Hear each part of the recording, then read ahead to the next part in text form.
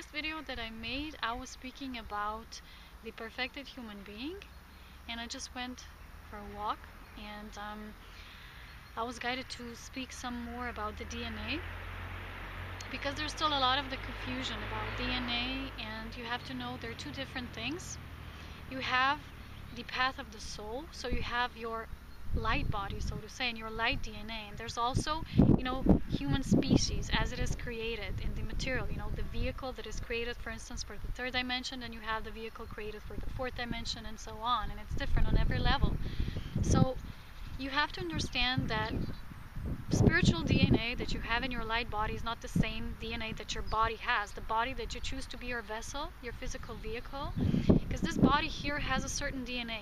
You have certain things that you get from your ancestors, from your family. You get certain things through the bloodline and things like that. Plus, also, when you incarnate as a soul in this body, you get your soul infusion.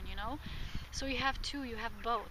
You have to understand that when a soul goes into lower dimensions, it actually devolves. It starts, going into deeper abyss, so to say.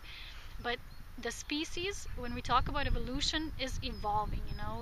That's why we have certain modifications and mutations to the DNA of the certain species. For instance, human species, and I was talking about this in my previous video. So certain beings that come here, as a very advanced soul, as a very high frequency being, incarnating from a very high realm, not associating with this physical reincarnation vehicle, wheel, not vehicle.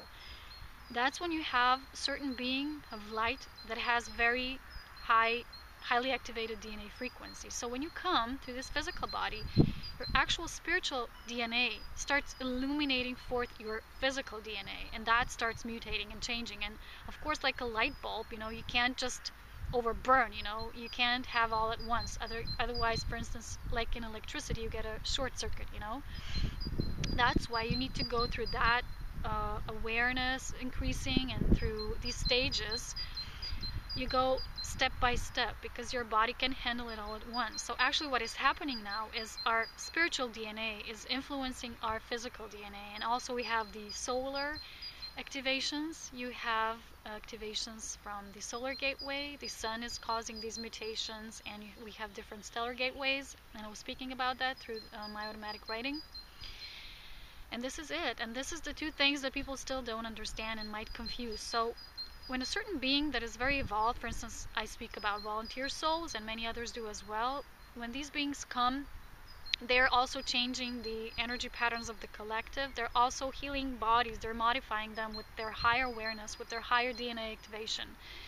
And this is being done through spiritual DNA, changing the physical body. Our vessels are changing, and this is what is being called by some people the new perfected human, the new human body, the new human template, however you might call it. But this is what's happening, and some say we will mutate, but it's actually our soul infusion, our source infusion is changing our bodies, and we agreed to do that.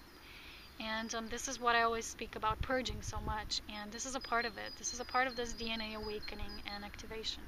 So this is what I wanted to say, and I'll speak about it more soon.